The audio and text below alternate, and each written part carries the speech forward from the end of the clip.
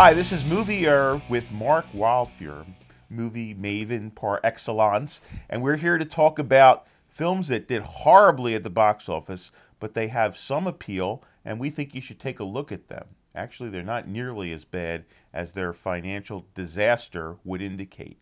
Mark, pick a movie and tell us what you liked about it, even though it didn't fare very well at the box office. Okay, my first choice is Man on the Moon, Milos Forman's biopic of comic provocateur Andy Kaufman. Kaufman's métier was always engaging the audience. It was trying to push the envelope as far as he could with the audience. Sometimes he pushed it too far. Jim Carrey gives an uncanny impersonation. It's almost freaky at times. His performance as Kaufman is so spot on. The movie shows a lot of the highlights of his career, his days at Taxi, which were tumultuous days. He hated doing the show. He wanted out. He basically got himself pulled off the show.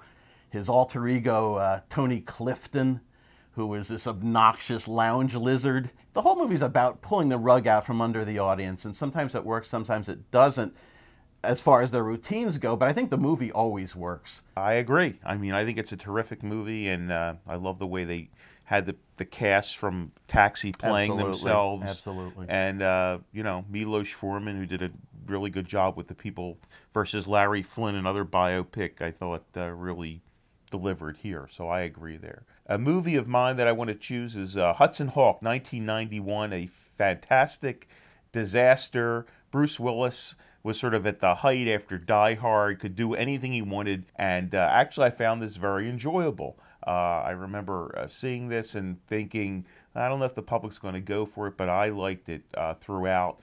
It has sort of that comic sensibility of the Ocean's 11 movies. Willis sort of took control of the film from the director, and there are a lot of screenwriters involved, but I think the movie's a lot of fun, and I highly recommend it. So that's my choice. Do you have another one, Mark? I do. My next movie is called All the Pretty Horses.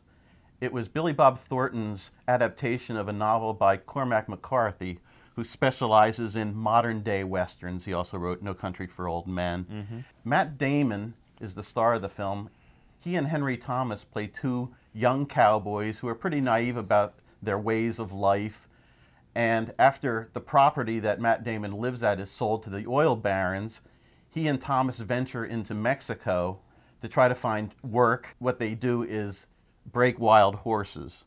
And as they're getting successful, Matt Damon falls in love with the daughter of the rancher, who's none other than Penelope Cruz.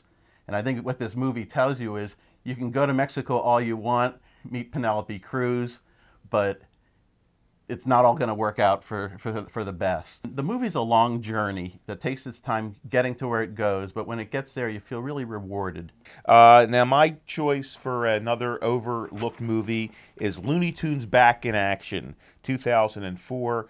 And this is a mix of live action and animation that you see now in the hit Hop. And this movie was a total box office disaster. It took a long time to finish. It was directed by Joe Dante. I've read stories about the making of the film and how unhappy Dante was.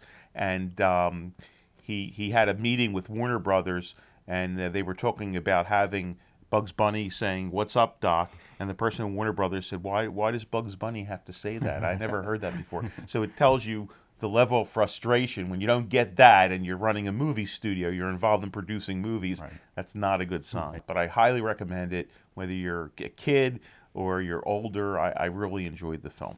And now, Mark, to you, your next pick? My next pick is The Border, made in 1982, directed by the great Tony Richardson, and starring Jack Nicholson in one of his most understated, unusual performances. Nicholson plays a border patrolman whose life is kind of a shambles. He lives in a trailer park. His wife, played by Valerie Perrine, is a floozy who spends all his money, and he has really nothing in life to hang his hat on. He gets involved in some illegal trading. Two of his cronies, played by Harvey Keitel and Harry Dean Stanton, are regularly participating in this corruption. But Nicholson has a conscience, and he starts feeling bad about what he's doing. It's really an interesting character study about a man who does a small thing, but it means so much to him. And it sort of reminds me in a way of Nicholson's role in About Schmidt, where you had somebody looking for real meaning and purpose in his life. And I read in an interview once that Jack Nicholson put this very, very high on his list of his own personal favorite performances, and with good reason. He really gives a terrific performance, none of the usual mannerisms that he's famous for. It's very heartfelt and very emotional at the end. Well, you're sticking on the serious stuff, and it seems like my mind's in fourth grade here. So the next choice I have is Speed Racer, and this movie was a big financial disappointment. It cost a lot of money to make, and it's from the Wachowski brothers, or maybe they're the Wachowski brother and Wachowski sister at this point. I'm not quite sure. But anyway, of course, it's based on the Japanese animated series that we all watched in the 1960s, and it is really perfectly cast. Emile Hirsch plays Speed Racer. Christina Ricci is Trixie, his girlfriend and partner in these adventures, and John Goodman and Susan Sarandon play his parents. This movie really hit the target right on. Again, if you remember watching Speed Racer when you're a kid, you'll enjoy it. You'll appreciate what they did, and if not, it's a good introduction to the whole thing. And you have another one? I do. I'm going to get off the serious stuff now. All right. And really take a tough tack and try to defend Ishtar. Oh boy. This is not easy. A movie about two fledgling, if you will, songwriters that try to make it New York City. They're played by Warren Beatty and Dustin Hoffman. It shows how the genesis of songwriting exists, and some of these jingles, which were written by Paul Williams, are very, very funny. The problem with the movie is, after a suicide attempt by Hoffman because they're just not making it, the movie goes over to Morocco, and it really kind of channels the road movies of Crosby and Hope. And I didn't have a problem with that. The problem is it's just not quite as funny. The level isn't consistently as funny as it should be, but there's still a lot of amusing things in the movie. We have a blind camel that's hilarious. We have vultures that are picking at the carcass of Dustin Hoffman and Warren Beatty on the desert. And there's a lot to like in this movie. I think the big problem with this movie is it costs a ton of money, and you don't see it on the screen. You know, it's one of those movies I think they reviewed because of the budget, not necessarily what was in it. Right. And speaking of which, we go from Ishtar to what has been called Fishtar, and that is Waterworld. And that is the Kevin Costner's 1995, much written about, you know, $120 million or whatever it was at the time, budgeted science fiction epic, and it's got a great villain performance by Dennis Hopper. Basically, the story is Costner is this gill man, and he's fighting this faction called the Smokers, and that's led by Hopper, and they go around in these vehicles on the water, and there's lots of action. In fact, there's a now at Universal Studios, there's a whole action stunt show based on it, which is a lot shorter than the movie, so for some people they might rather see the stunt show. But I thought this movie worked, and it wasn't nearly as bad as the review. So I'd say Waterworld. Check it out if you haven't. You have another one? I do. My final film I want to talk about is one of the last huge musicals ever made. It's Hello, Dolly from 1969. And yes, we all know Barbra Streisand was totally miscast in this film. She's way too young. Walter Matthau can't sing a lick. But if you put those things aside, it looks great. It was directed by Gene Kelly, and who knows more about choreography than Gene Kelly. Michael Kidd did the choreography. All the songs are intact from the original. And the story is interesting. It's fun. It's about a matchmaker who makes all these different matches for members of her family and extended family, and then finally, in the end, finds love herself. My last recommendation is 1941.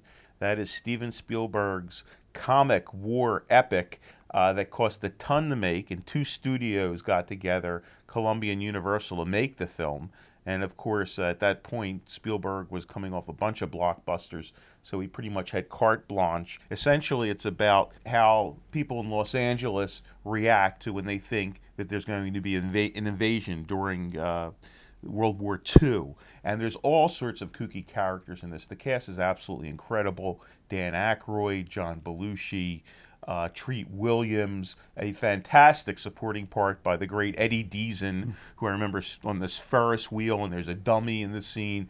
If you like strange characters, he's definitely there. There's some wonderful, talk about choreography, there's a dance hall USO show sequence. It's really wonderfully choreographed.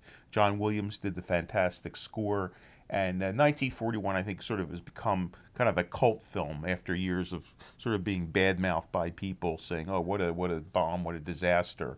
That's our Bombs Away segment for collecting movie classics. I want to thank Mark Wildfeuer for contributing, and this is Movie Earth.